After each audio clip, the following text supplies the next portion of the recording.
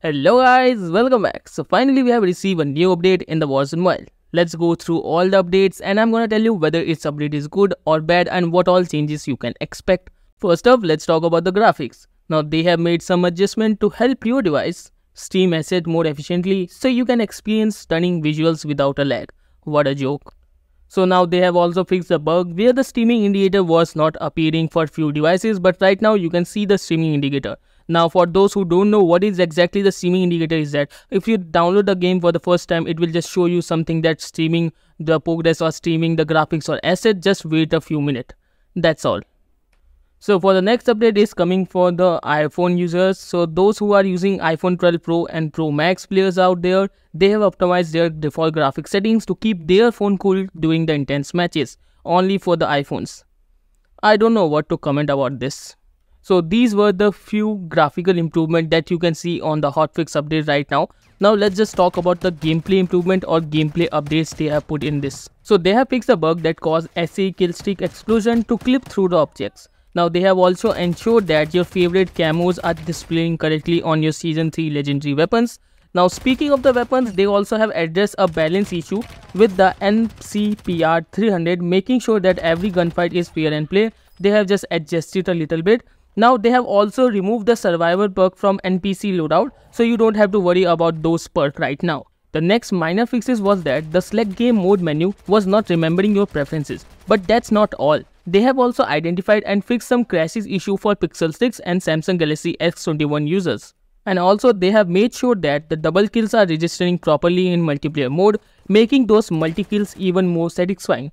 Now they have also fine-tuned the weapon loot spawns and rarity tables and adjusted the availability of weapons in the Gulag to keep things fresh and exciting. Last but not the least, they have also improved the matchmaking timing. That means they have added some kind of implemented a new adjustment rule or matching rule, we don't know, but it claims that we will be getting matchmaking faster than the usually we used to receive from the previous update.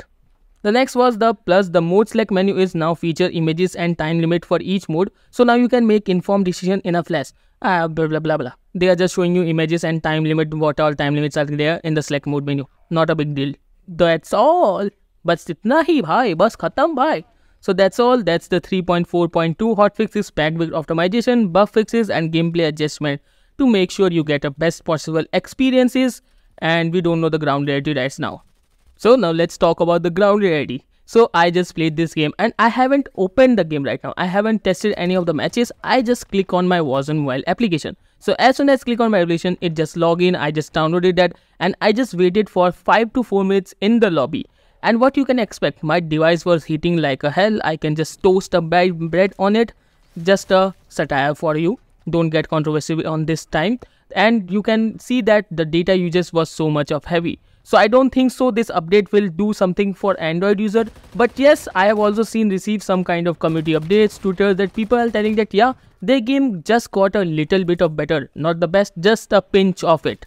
So that's the ground reality right now. So if you are thinking of giving it a try, I would suggest yes, you can go and give it a try, but on your own risks if you have Android. But I would say the गर्मी बहुत ज़्यादा ही बढ़ रही है भाई.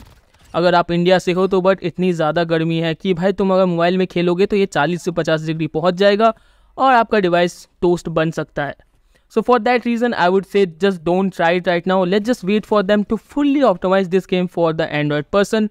And do not invest any kind of thing. And a small request to my subscribers, if you are watching this video till right now, so I just want your feedback according my voice, my editing, whatever. If you don't like it, please try and comment down below. और भाइयों Indian आप बता सकते हो मुझे, कोई शर्माने की ज़रूरत नहीं है. मैं अपनी चीज़ को इम्प्रूवमेंट करना चाहता हूँ.